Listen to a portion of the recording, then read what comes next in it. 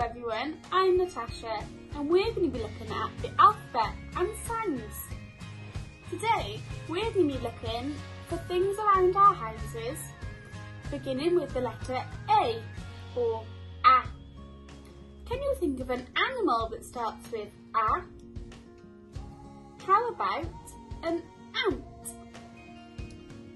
Now have a look around your house to see what you can find beginning with the letter A or A. In my house I found an apple, an air freshener and an amplifier.